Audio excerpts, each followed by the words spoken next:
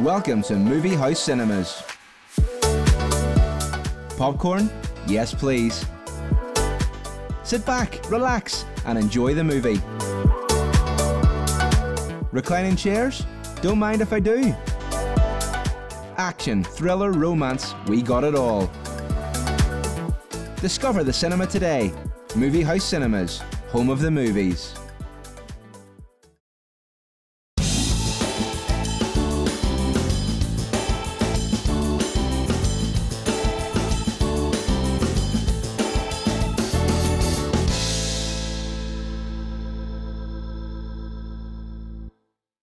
Good evening, and welcome along to Rob and Elliott tonight. Good to have your company with us once again. So coming up on the show this evening, I'll be chatting to comedians Katherine and Marcus Keeley. The movie maestro Tim Burden's going to be here with all the latest movie releases. We'll be chatting to local history author Aidan Campbell, and we got live music in the studio from singer-songwriter Ben Cutler.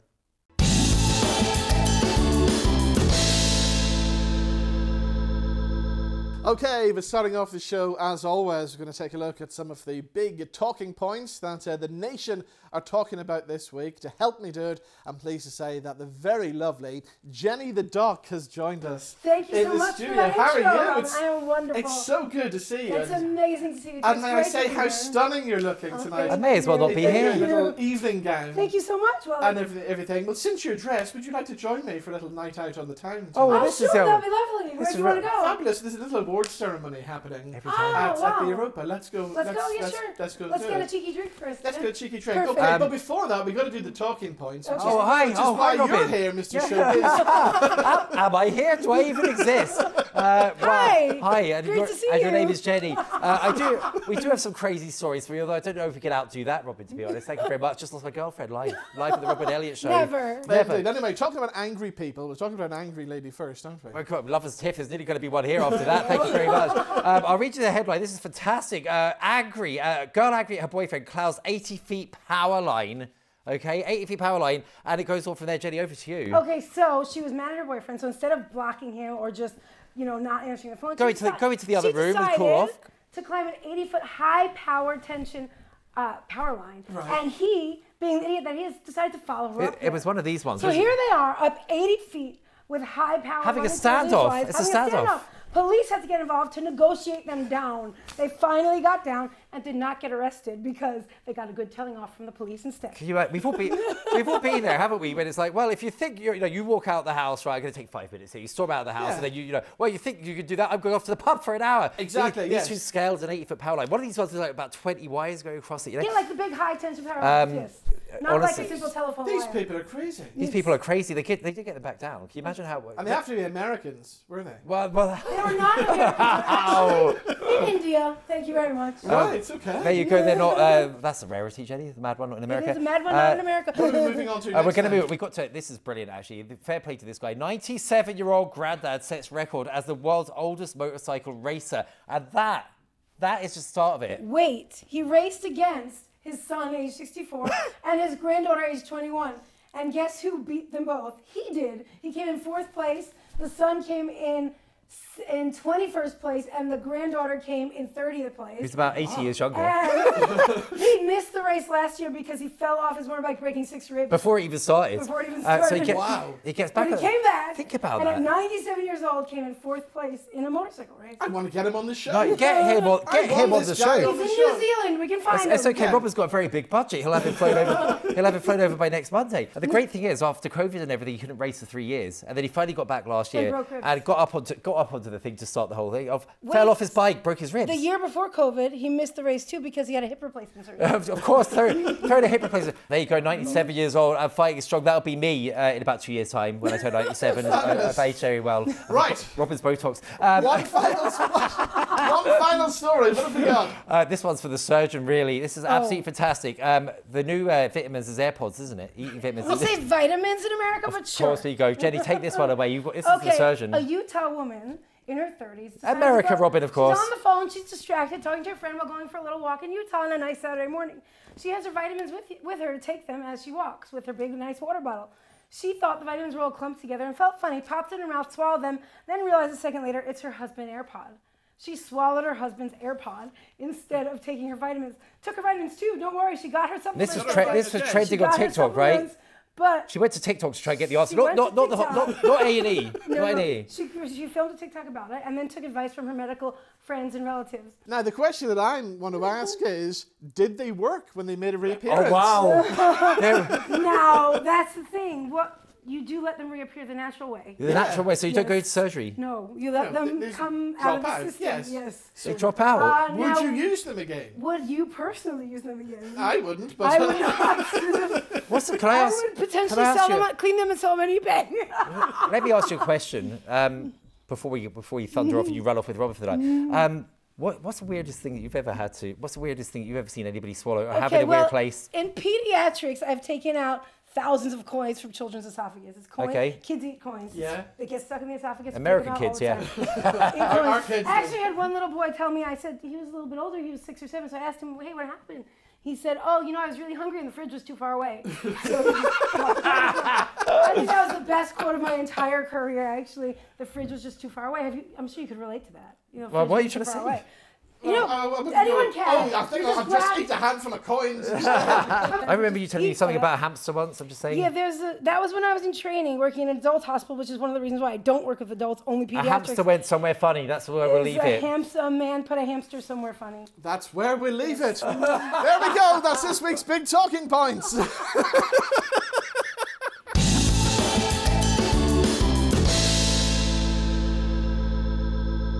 Now, time for some live music in the studio, and singer-songwriter Ben Cutler has got a new EP coming out. It's called Break the Ice, and here's what happens when we caught up with Ben earlier this week.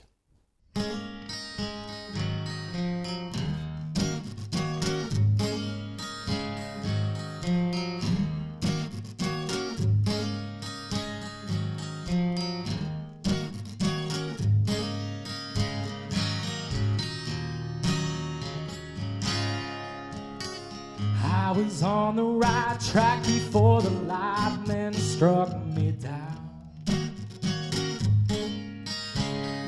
From my head to the ground before I even heard a sound. Just like everyone said, you gotta give things time to grow. And when the moment's right, then you will know.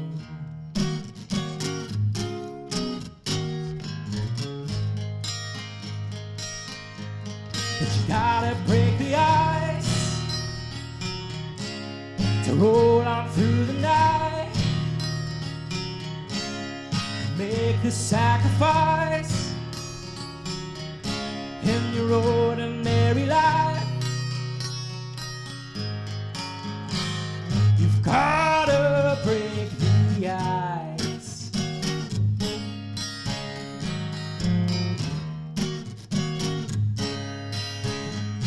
I was going the right way before the night took over the day. Aiming for the light, but nothing's black or white, only gray. Just like I've always said, you'll have to survive the flood. And keep an eye over your shoulder, some are only out for blood.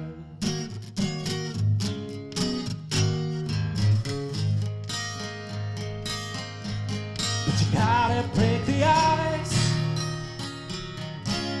to roll on through the night. Make the sacrifice in your ordinary life. You've gotta break the ice.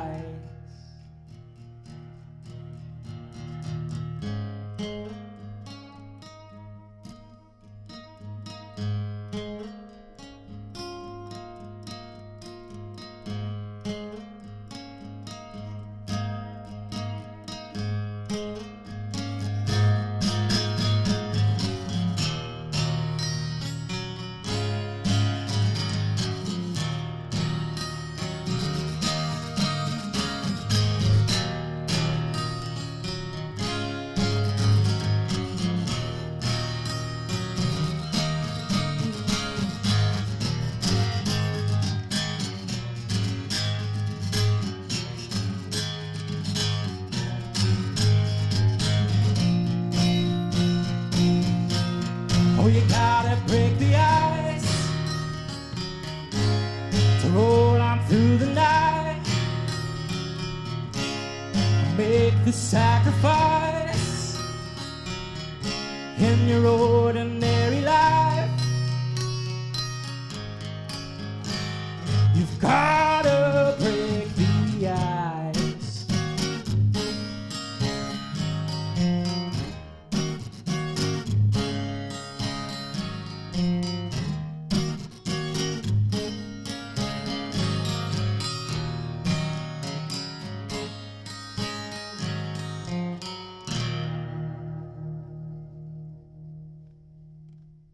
And we'll have some more music from Ben a little bit later on. Now, still to come, we're talking movies with Tim Burden, and comedian Katherine Ryan joins us right after these.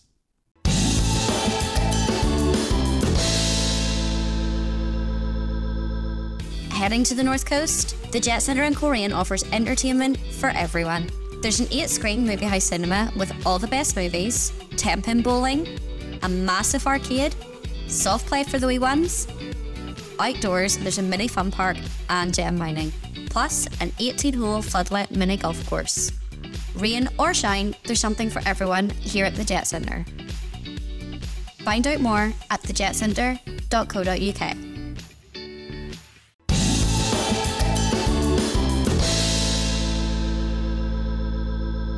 And welcome back to Rob and Elliott tonight. We're talking food now, which is always good, one of my favourite subjects on the show. And this evening we're learning how TV and film can inspire our culinary creations and tasty treats. To talk more about this, we're joined by comedian Katherine Ryan. Katherine, how are you today? I'm very well, Robin. Thank you so much for having me on. And like you say, I'm a huge fan of the joy, the wonderful, very simple indulgence of cooking at home. And a new study shows that 30% of Brits want to make what they see on TV, and why not? Now, they've come up with the top 50 most iconic food moments from a TV and film, and Friends has come out on top, hasn't it? I think we've all watched a lot of Friends. Yeah, and they've had some food mishaps. There was a time that Rachel made a very sweet trifle with a savory layer. I don't know if you remember that. Yes, the meat trifle. Thankfully, we're not recreating that, but there's a New Yorker meatball marinara sub that I haven't tried yet, actually, but it just looks out of this world. But of course, there's big banquets in Bridgerton. You've got the roast duck with the potatoes, another fabulous food combination. I did try that one, actually. We were doing some photos the other day, and it really felt fancy. You know, I got a lovely dress on, and there were beautiful flowers on the table. You know, treat yourself at home. Red wine. We had some champagne, and it is this really, really moist, flavorful duck with Duchess potatoes. I loved it. Now, what about your kids? Do they get any say on what goes on in the kitchen? Well, my son is 2 years old and a tyrant, and he will only eat pasta at the minute. He tries to have pasta for breakfast. Right now, he's got us down to pasta for lunch and dinner. You know, with kids, it is lucky, though. I'd prefer him eating pasta to nuggets or something, because we can sneak a lot of edge into the different sauces. He will do different shapes. I've spoken to mums whose sons, and I don't know why it's always the sons, but they won't even entertain a different pasta shape. So he'll do any shape and he'll do any sauce. So what he doesn't know is that sometimes there's going to be spinach and chicken and pesto in that sauce. And sometimes it's going to be a bolognese. And, you know, we get creative even with pasta. So has he watched the Lady and the Tramp movie then? Oh, you know, he hasn't. He has watched Matilda. And of course, that evokes that big chocolate cake that Miss Trunchbull makes the little boy eat. And also Beauty and the Beast, where there's loads of food and all the utensils are dancing around. But he hasn't seen Lady and the Tramp yet. I feel like all the movies that we grew up on are a little bit sad for the utopian world of, you know, Peppa Pig. They're not used to anything bad happening. I don't think a dog catcher, he's not ready for a dog catcher. No. Well, I was thinking if he likes pasta, then he'll like the spaghetti scene in that movie. But it's also very close to home. Well, he would love that scene alone. He probably feels a lot like Lady because he got a new baby sister, and probably just feels maybe he would find a kinship with that writing. Tell us about the dinner show hub then. What's that all about? Well, this is Gusto's new initiative. So it's all these flavorful, wonderful recipes, and you can go online to gusto.co.uk and you can find the 50 hottest recipes, but also so much more from Gusto to make all by yourself at home. It's so easy, and it just beats anything. We don't order takeaway anymore, and we hardly go to restaurants. That is a time issue also, but it's got everything we want. Now, I'm not that good in the kitchen, but if these recipes really are that easy, then I'll have to give it a go. You know, they have even 10-minute meals on there. These recipes, I think most of the ones that I've seen are kind of between 20 and 40 minutes. I don't know that, like from memory, it's about that. And they really come out so much better than you would ever imagine that you could cook. It's given my husband so much confidence in the kitchen because he's learned even what things go together. So even when he's making his own meal, he's learned about, oh, you know what? All I need is some lemongrass, some ginger, some garlic, some soy, put some protein on that. Like he's learned loads of cooking hacks, and you can see those all online. And it's really affordable. Like it starts at $2.99 a portion. Katherine, while we have you on, any exciting TV projects in the pipeline that we should know about? Well, I just traveled all around with my good friend, comedian Joe Wilkinson, to make something called Bargain Holidays for Channel 4. And I think that'll be coming out in the autumn. And that is, you know, people want to go on holiday and they want to find the best deals. Joe Wilkinson is a little bit of a jokester. So, I mean, he took me to clean beaches for a free hot dog. Some bargains I don't think are worth it, but some bargains that he showed me, flight deals, hotels, different places to have a meal. We went to an amazing place in, was it Norwich? Because we actually went to Northern Ireland as well. Do you know where we went in Northern Ireland? Forget that. We stayed in Belfast, in George Best's childhood home. Now that is amazing. I haven't even been there. You can go, and it's very affordable. I'm only guessing now, but I think it was £70 a night or something very affordable to stay there. And it's all preserved. It's like a museum. You push buttons as you go around the house, and it's his sister narrating, like, here's the kitchen and here's where we would do this and that. And you learn all about his life, and there's loads of memorabilia. It's just the perfect place to stay for, you know, a stag do weekend, or even with your partner or on your own. It was really cool. I slept in his childhood bed, and his football kit was on the chair. Well, it's somewhere that I'm really going to have to go and visit when I get a chance. Katherine, it's been great talking to you. Thank you for joining us on the show, and we look forward to seeing Bargain Holidays as well. Thank you, Robin. See you soon. Thank you for joining us. Bye-bye. Bye.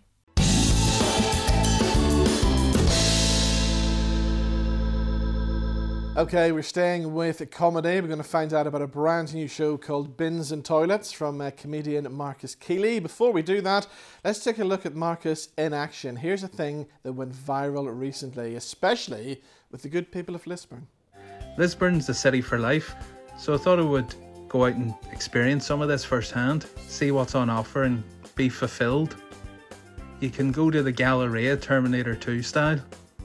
And it was good to see people out and about, you know. You have Elmo here just chilling out, taking it easy. And there's a good ambience knocking about, you know. Figured I'd have a go on the escalator, seeing as it was running. Once I ticked that off the list, I thought, may as well walk around and see what else there is. And then I remembered here, they've got the toilets. So I'll go down and have a wee look at them. That's your standard sort of steel toilet job here. So if it was good, like, I'll be back. So there we go. I don't know what the people of Lisburn thought. I don't know what I think, because obviously I did live in Lisburn for a long time. But Marcus, I mean, that clip went viral, and I would imagine you get some stick from the Lisburn people from it. I did. I got some messages from people saying that I should apologise to the people of Lisburn, should apologise to the shopping centre and all that. But the main thing I took away from it was that there was a lot of messages from people like yourself who used to live in Lisburn, currently live in Lisburn, people who lived on the other side of the world, commenting saying, oh, that's a shame, because whenever I was really young, that was the place for me and my mates to hang out, and so many great memories of it, you know. So it was a sort of a bittersweet type thing, where, yes, there were people sort of enjoying it, but also being more mean-spirited than I intended it. But there was also a great sense of, you know, nostalgia and people feeling sad about it. And as well as that, I mean, there's a bit of commentary in there as well, because as we know, lots of the big stores have left Lisburn city centre to go out to other places. So sometimes Lisburn is like a ghost town. So we're commenting on what exactly is happening in the city centre at the moment, aren't you? And that's the case for a lot of small towns, or sorry, cities. Lisburn, of course, is a city. Yes, yeah. A lot of them look the same, Yeah. and a lot of the places are being empty. And you know, far be it for me to say what to do with it, but you've seen the sort of the community coming around it, and it's like, well, perhaps put more use into the city rather than maybe something like commerce. Yes. To have more sort of community focused stuff in city centres. There was the big Tesco in Belfast. Once the Primark fire burned down, that's now an arts community type shared space area. So I think stuff like that's really good. What about you? Where are you from? Are you a Lisburn person? Are you a Belfast person? What? Well, it's a source of contention.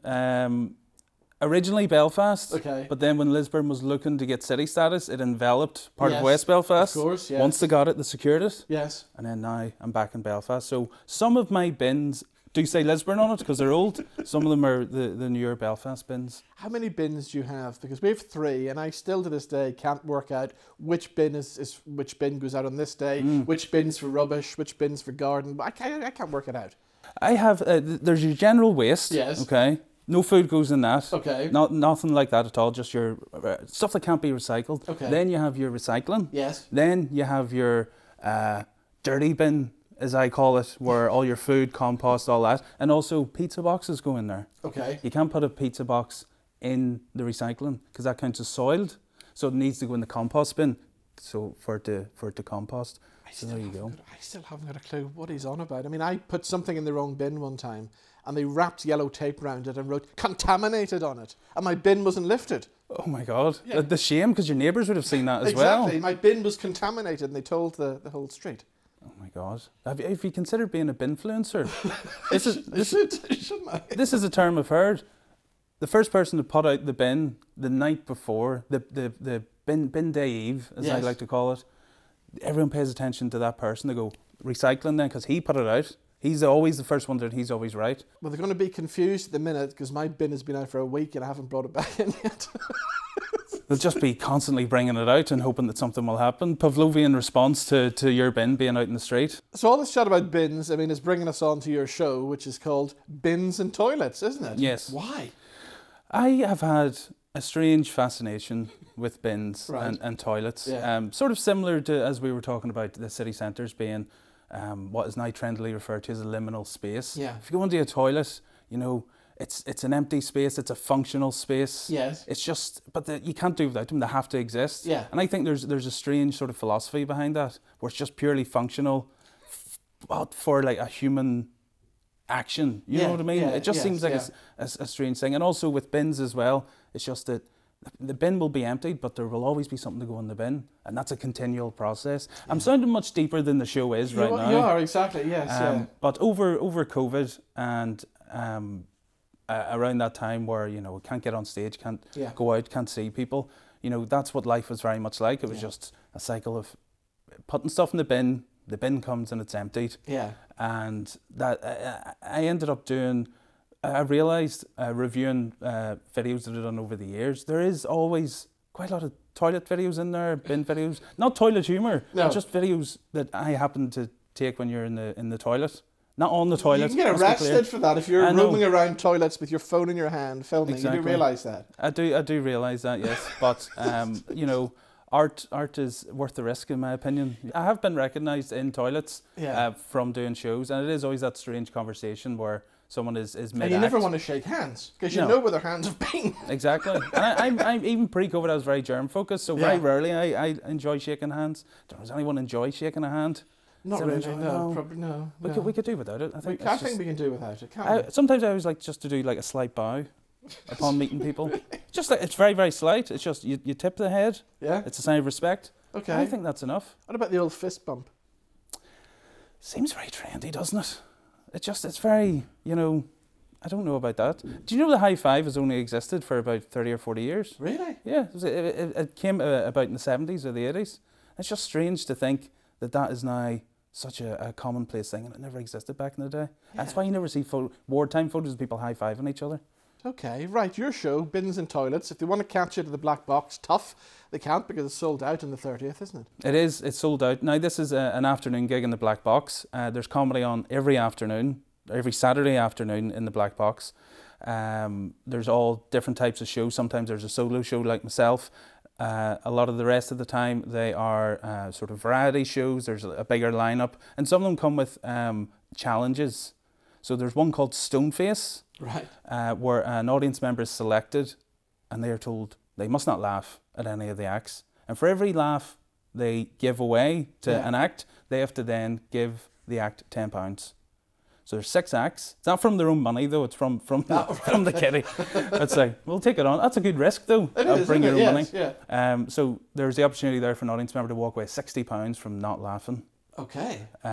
There's also Coven Comedy Club, which is an all-inclusive LGBTQ lineup that is on once a month, as well as Best of 3, where you get comedians to come up and they have 3 minutes to do their best stuff, and then the audience vote at the end tells you who won. Wow. Who won that. And there's also Kill Your Darlings, which is for acts who are just in the process, sort of like an open mic night, but it's established acts who maybe haven't quite figured it out. Yes. What they're doing. It's sort of newish material, and it's seen as a show for them to really find by trial whether this stuff is going to work. So every Saturday afternoon at the Black Box, you'll find some comedy going on. Comedy is something we're doing well here in Belfast. I mean, we've got comedians from here who are filling the SSE Arena, filling the Grand Opera House for 10 nights like Shane Todd is and stuff. I mean, we're doing really well, aren't we? Yeah, no, the scene has got really, really big, especially again, I think because of COVID, there was no new people coming through, people hadn't been on the stage, and as soon as that ended and the clubs opened again, there was loads of brand new comics coming in, and I started doing stand-up again sort of last December, and I remember going in and going up to the clubs and being on the lineup, and there's always like a wee comedian's corner up the back of the room, and walking up and I'm just looking at them all, and they're all so young and vital and really, really good, and I'm just standing there like one of their dads, just being like, all right, I used to do comedy. Do you not know me? No. So it's been humbling in that sense, like being back at school. Yeah. All right, Marcus, good to see you. You too. Thank you for coming in. I'll not shake hands with you. Maybe I'll try one of your We'll do wee bow. Your wee bows like that. Yeah. Thank you for coming in. Right, still to come, we'll be chatting to local history author Aidan Campbell. He'll be with us right after this break.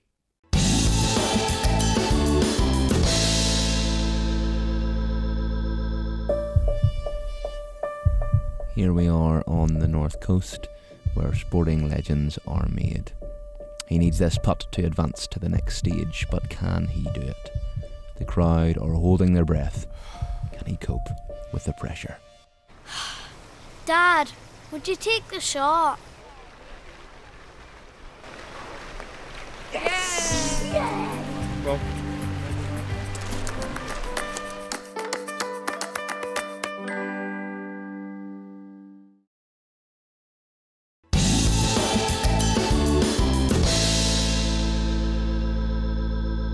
And welcome back to Robin Elliott tonight. So we're talking local history next, and here's what happens when I caught up with local history author Aidan Campbell.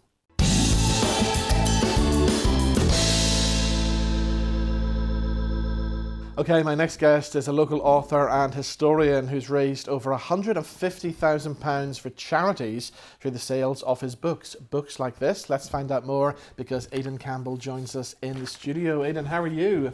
Very well. Robin, how are you doing? Very well, thank you. So thank you for joining us. So we'll talk about your new book and stuff in a second, but tell us a bit about your background to start with, because you weren't always into writing books and stuff, were you? No, I worked in business for a number of years as an accountant, then I was in sales and marketing and business consultancy. But about 23 years ago, I became a Marie Curie volunteer, the Marie Curie Hospice on the Knock Road. And way back in those days, then we were putting chairs away after an event into the fundraising building, which is an old house on the Knock Road actually. And there was one of those old Victorian sepia tinted pictures on the wall. And there was an elderly man, an elderly lady, and a young girl, and we're playing croquet on the front lawn. And of course, when you look out the front door of the fundraising building, it's now a car park. Yeah. And of course, the conversation was, I wonder who those people were. Yes, yeah. And, you know, they must have been a very wealthy family. You know, it'd be very nice to know this because Marie Curie will be having its 40th anniversary in 2005, you say. And of course, 60th coming up shortly. I said, I'll volunteer. Yeah. I'm a volunteer, you say. I'll volunteer to go away and find out who these people were. So spend a bit of time at the Public Record Office, the Linen Hall Library, the Central Library, browsing street directories, and I got the whole story.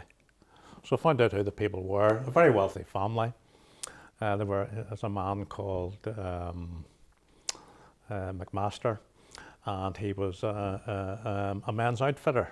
Right, and he had built his house in retirement. And was with his wife and his daughter. And because they were quite a small family, they built a croquet lawn. Right, okay. A lot of tennis courts around big houses in those days. Yes, yeah. But anyway, the book sold quite well. And then I was invited out to give talks. And I got a phone call one day and somebody said, we hear you're writing this book on the old house, Beaconsfield it was called. Would you come to our men's group and give us a talk about it? So I said yes. So then the telephone started to ring. And then a lady came and said, my husband told me you were at our men's group. Would you come to our ladies group? And then somebody else phoned and said, would you come to our senior citizens group? And then would you come to our local history society? Right, yeah. So it started to gather up. Yeah. And then people always ask me, have you another book planned? Yeah. So this year I'm at book number 24. Wow. I've given something like 600 talks. Yeah. And I've donated all the profits from the books to charity. And the number's a wee bit higher, 150,000 now. That's the book sales through Hillmount Garden Centre. Donations to charity are about 183,000 over the last 20 years. Brilliant. And you've received some quite big accolades and awards as well, haven't you? Yeah. So, you know, that's gone well. I received an award from Marie Curie for outstanding contribution. They flew me over to London, actually. And then I was over at Buckingham Palace with my wife a few years ago. I was awarded the British Empire Medal. So that was nice to be over there. Indeed, yeah. Tell us about the books then. I mean, we're sitting here obviously in Donegal Street in the city centre at the minute, and I see we got some photographs. St Anne's Cathedral, the old bank buildings. So what can you tell us about this area then? Most of my books are about the history of East Belfast. All the old town lands, like names I know, Ballymacarrat, Knock, or Gilnahirk, or Ravenhill, and places like that. The book on Greater Belfast, how it all emerged was, an English publisher contacted me and they had seen some of my books and they said, would you do a book for us? We have a model, and what the idea of our model is, a number of cities around the UK, you take an old postcard view from say 100 years ago, and then what you do is you get out with your camera and you take the same photograph today. And you stand in the same place the photographer stood and then you merge the two photographs. So that's what Belfast Reflections is about. And so Belfast Reflections, like all my books, available at Hillmount, Hamilton News at Craigie, Bell's Newsagent at King Square, and Jack's Cafe at C.S. Lewis Square at Connswater. Brilliant. And also some of them online. In terms of Belfast Reflections, of course, it's quite an historical. I mean, you know, the charter for the town of Belfast goes back to 1613. And we're actually in part of Old Belfast now. So Old Belfast was in and around High Street, but along Donegal Street here as well. And, you know, quite historical. Not too far from here, of course, is St Anne's Cathedral, and that's in the book. And on down, of course, the Northern Whig building. And across the road is supposed to be the oldest building in Belfast, the old Belfast Banking Company building. Which is so sad to see that building lying empty at the minute, isn't it? Yeah.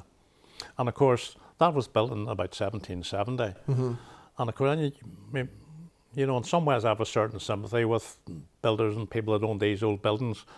These were built with the technology of like 1770.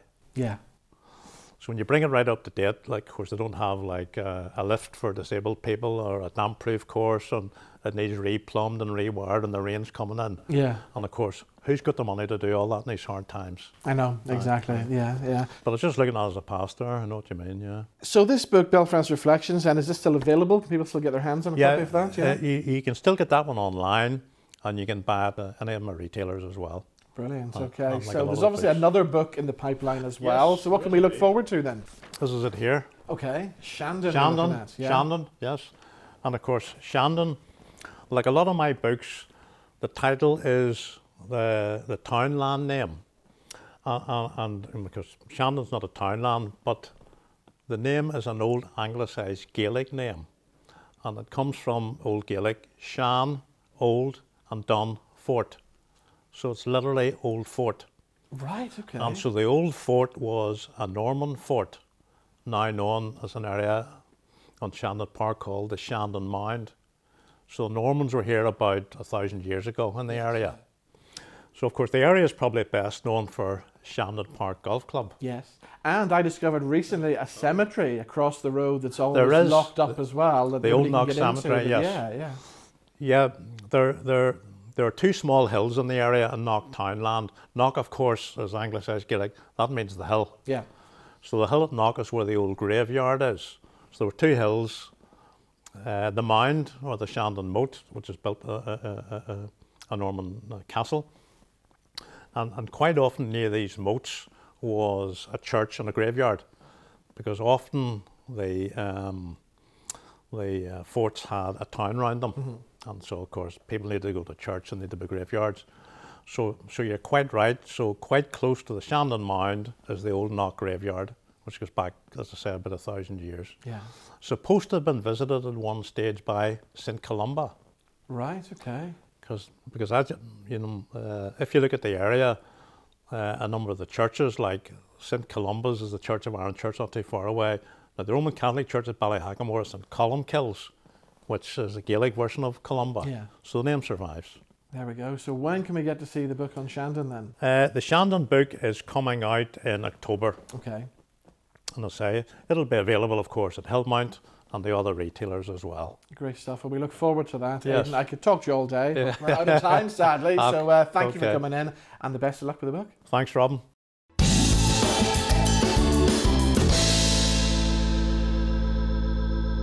Right, still to come, we're talking movies with the movie maestro Tim Burden. But before that, let's have some more live local music and something good from Ben Cutler now.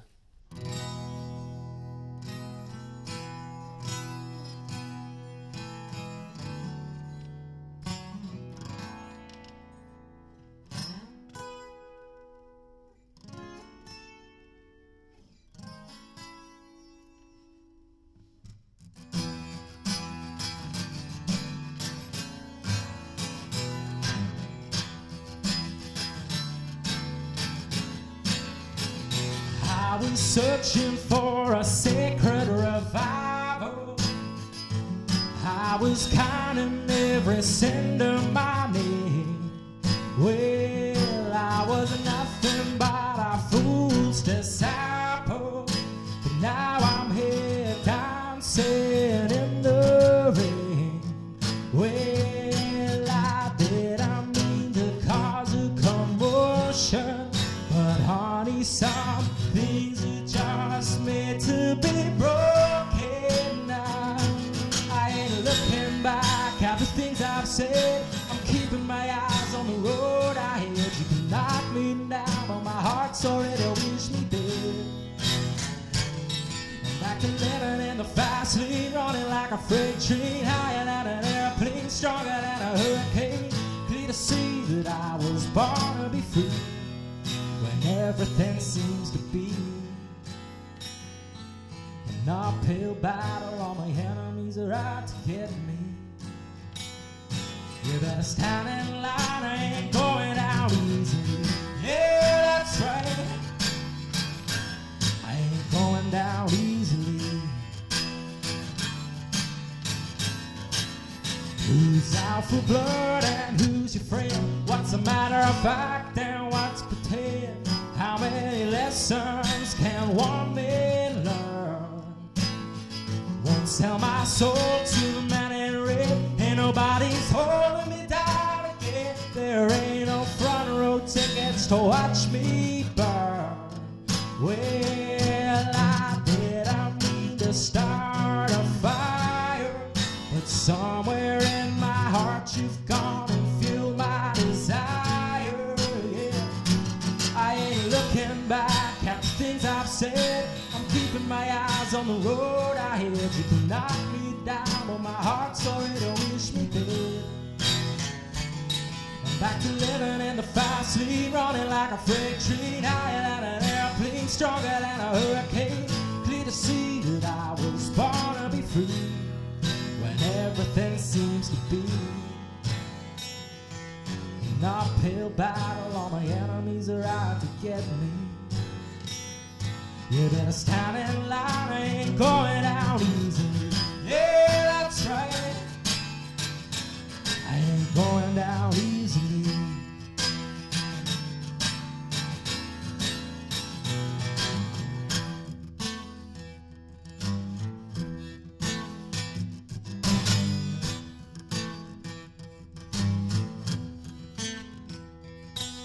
All I need is all I leave behind.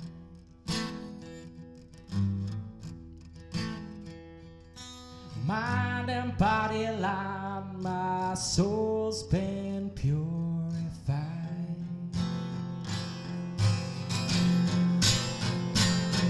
I didn't mean to cause a commotion, but honey, some things are just made to be broken. I ain't looking back at the things I've said. I'm keeping my eyes on the road ahead. You can knock me down, but my heart's already wish me dead. I'm back to living in the fast lane, running like a freight train, higher than an airplane, stronger than a hurricane.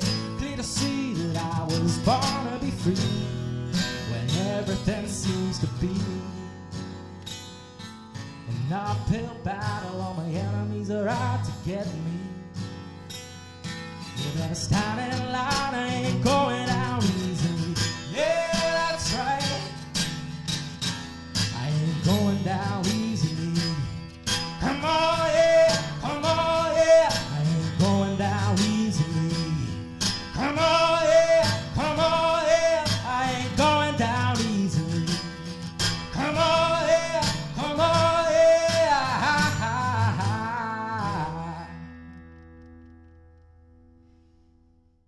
Okay, Ben, first of all, tell us briefly a little bit about your musical journey so far. Yeah, so I started busking in the streets, and then I got into the songwriting side of the industry as well, through playing at the Belfast Nashville Songwriters Festival when I was young. And then progressed to playing some festivals, and I guess the main change has been now bringing my own music and playing with a band, and recently we've been playing at some fantastic local festivals as well. So a whole new sound for me the last 2 years, going more towards the blues rock full band sound, and yeah, influenced by the likes of Black Keys and a few more like southern rock artists. Tell us about the new EP that you have coming out. What can we expect from that? Yeah, so in May there I was in the studio up at Analog Catalog Studios in Newry with a talented producer called Dar Tibbs. So 5-track EP, definitely continuing sort of the direction I headed last year with the blues rock sort of vibe to it. A few heavy tracks and then something a bit more southern rock, and then a bit of a chilled one, you know, reminiscent of my younger years. You're going to have a big EP launch party coming soon as well, aren't you? So EP launch is 20th of October in the Deer's Head in Belfast. We've got some great special guests as well. We have Cal John Suckling, local artist, and an up-and-coming band called The Thing Is. Excellent. So tell us about, we heard the song Break the Ice. What's the kind of story behind Break the Ice then? Yeah, Break the Ice kind of touches on that feeling of uncertainty that comes with taking a risk to pursue your dream, which in my case is music, and just pretty much says sometimes it's better to dive in head first into the deep end and not look back. Was music something you knew you were destined to do right from a very young age? I always grew up with guitars in the house, and it was something that happened very gradually for me, and I just self-taught myself with the access to the internet, especially on the guitar side of things, and the songwriting thing just really gradually. I guess going out and listening to the great acts we have locally is what sort of where I found my passion for songwriting and performing. What about the music scene locally here in Belfast? Have we got a good thriving scene at the moment? I'd say so, and there's definitely something for absolutely everyone in such a small, densely populated city, you know. You've got your blues, pop, and absolutely everything is here under the sun, which is good, and there's opportunities for everyone. Okay, tell us about the other song that you performed there as well. What's the story behind that? Yeah, so that is another track off the EP called Ain't Going Down Easily. Now, what they're about, I often find myself asking the same question, but I've come to the conclusion they're all sort of messages instead of a story or an experience. that track in particular is just touches on resilience. You know, when you're knocked down, just to pick yourself back up and keep pushing on. And if people want to follow you, find out more about you, how can they do that? Yeah, so Ben Cutler Music on all the socials, Twitter, Facebook, Instagram, YouTube, and then obviously all the music's coming out 20th October on all streaming platforms.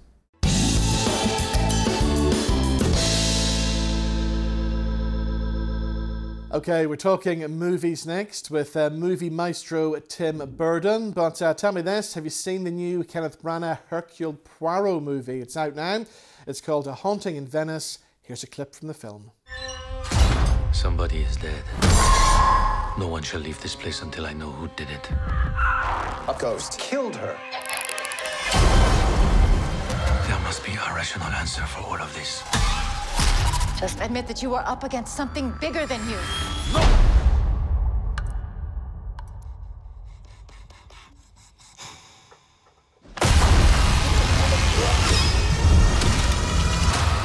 And we're going to chat about the new Poirot movie and lots more with Tim Burton right after these.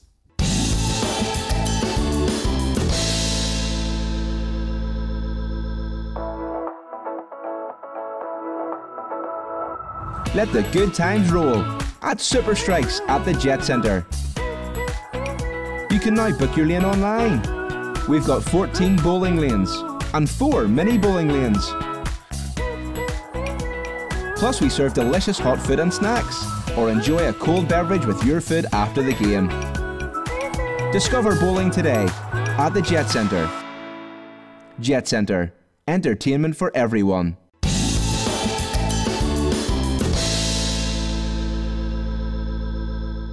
And welcome back to the final part of this week's Robin Elliott Tonight. We're talking movies now with the movie maestro Tim Burton, and I believe we can go live to a cinema somewhere in Belfast. Can you believe this? Tim Burton has actually got his own cinema for this part of the show. Tim, how are you? Robin, how you doing? Good to see you. Well, look, I thought it'd be nice and immersive, you know, for us all. But big thanks to the wonderful Queen's Film Theatre in Belfast who've managed to squeeze me into this corner privately. It's nice having a private cinema here. Their plush new seats are looking as great as ever. So yeah, we have some very exciting things coming up, not just at QFT, as of course there always is, but we have at cinemas everywhere. The big release at the minute is our very own countryman, Sir Kenneth Branagh's A Haunting in Venice. Now, this is the third of the Kenneth Branagh Hercule Poirot movies, isn't it? That's right, perfecting his little Belgian accent. And we have to make sure it's not French, it's Belgian. Poirot gets very upset being called French, as you probably remember. So this is based on Agatha Christie's a Halloween haunting. That was the original story. But this now called A Haunting in Venice. So, we're in the location already of Venice. As much as it's beautiful, it also has this kind of strange, eerie atmosphere, especially at night, which, of course, a lot of this film is shot. But basically, the premise centers around Poirot trying to get his head around the fact that perhaps there are ghosts, because he doesn't really believe in the occult or anything mysterious like that.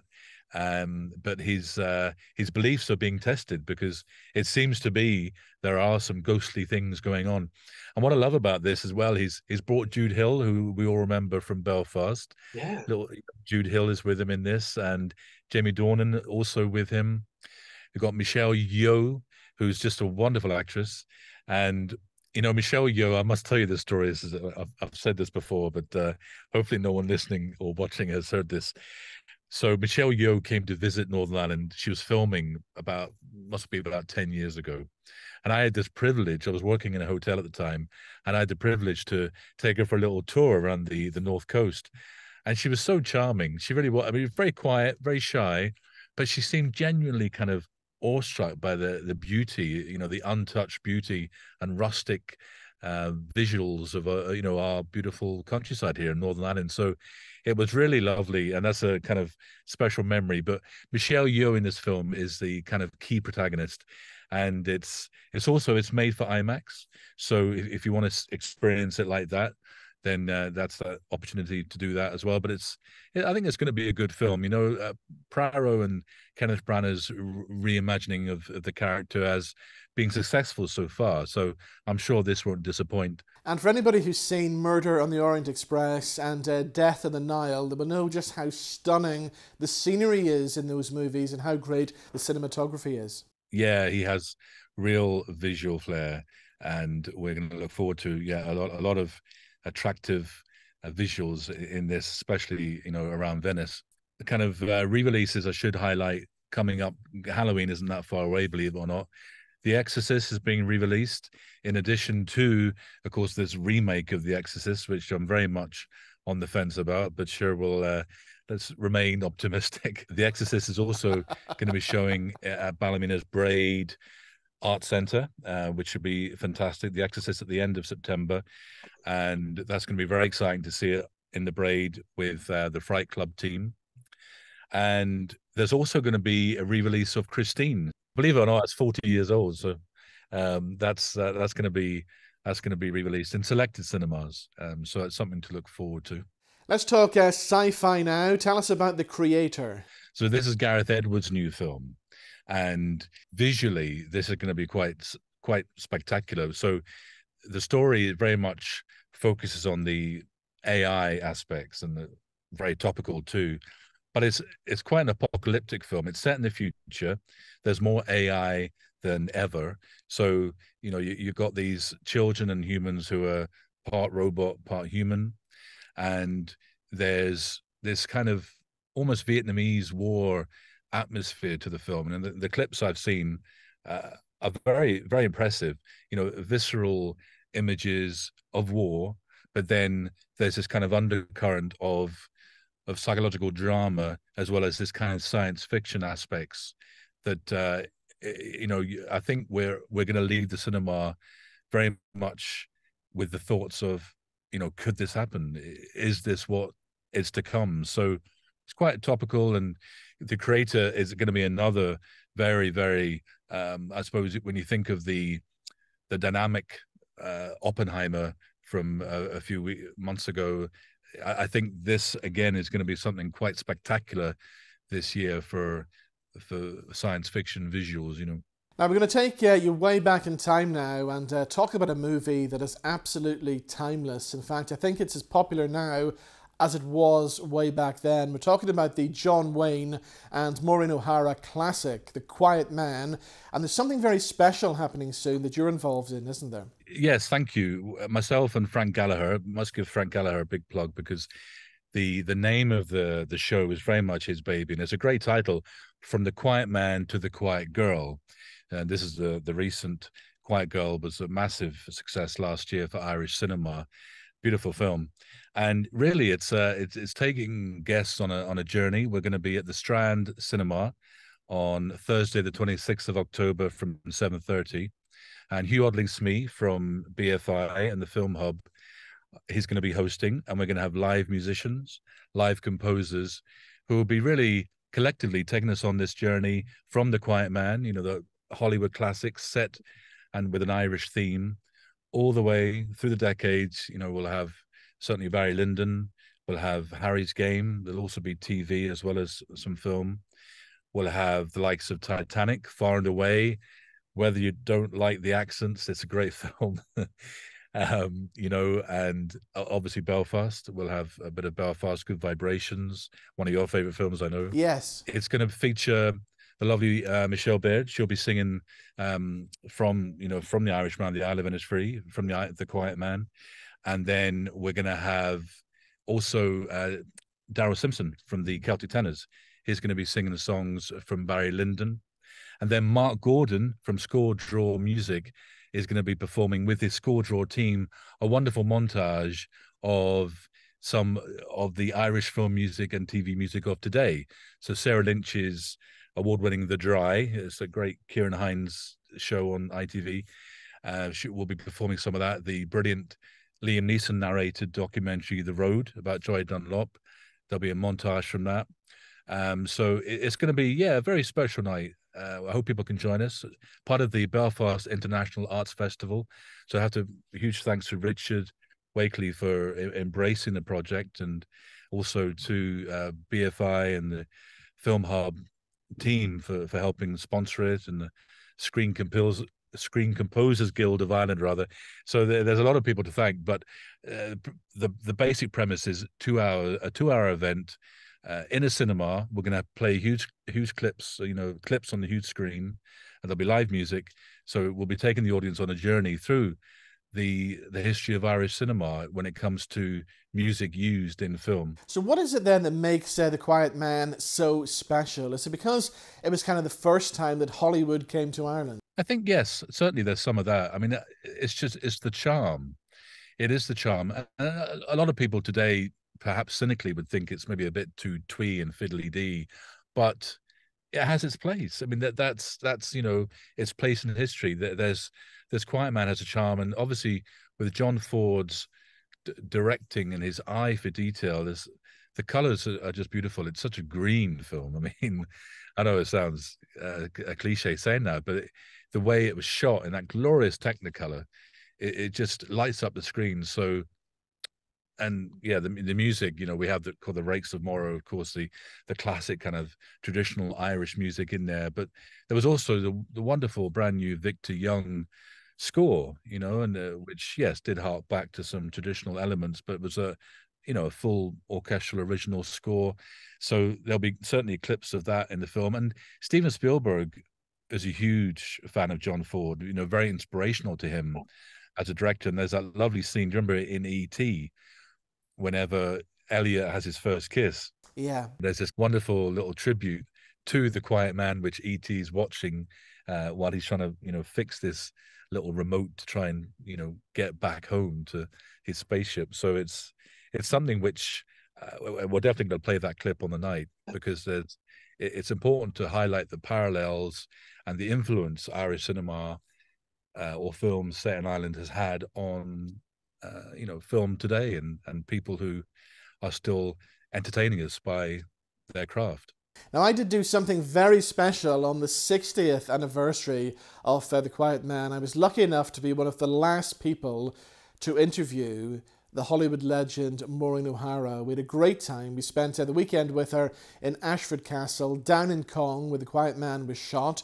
I spent some time in the actual bedroom of the hotel that she stayed in when she filmed the movie, and we had a great chat about working with John Wayne and John Ford and some of the other leading men that she worked with over the years, people like Burt Lancaster and even the late great John Candy as well. Incredible. And Ashford Castle, what a location.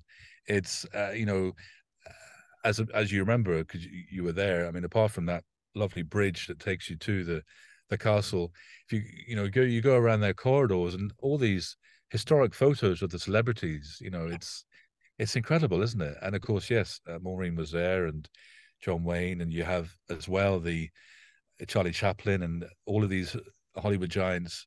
And I think Ashford Castle, from what I understand, is still very popular with the Hollywood elite. So your special event is taking place on the 26th of October in the Strand Cinema, which is a great venue. And for anybody who hasn't been, they really should go. It's one of the last great Art Deco cinemas out there, isn't it? It is. And it's going to be very elaborately renovated later this year, early next year. So it's going to be wonderful to have that investment to give it a bit of love and TLC. So that's, yes, do come. 26th of October. It's going to be a very special night. Well, Tim, it's been great talking to you. Thank you so much for joining us on the show this evening. You too, Robin. Take care. All the best. So there we go. That's all we have time for on Robin Elliott Tonight this week. Thank you for watching. Thank you to all of my guests as well. And we'll see you back here same time next week. Bye-bye.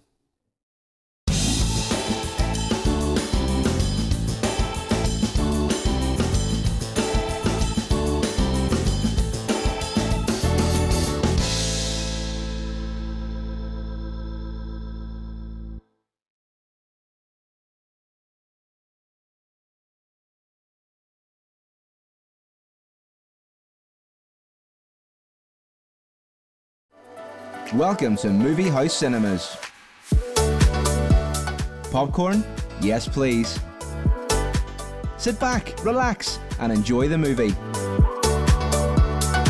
Reclining chairs? Don't mind if I do. Action, thriller, romance, we got it all. Discover the cinema today. Movie House Cinemas, home of the movies.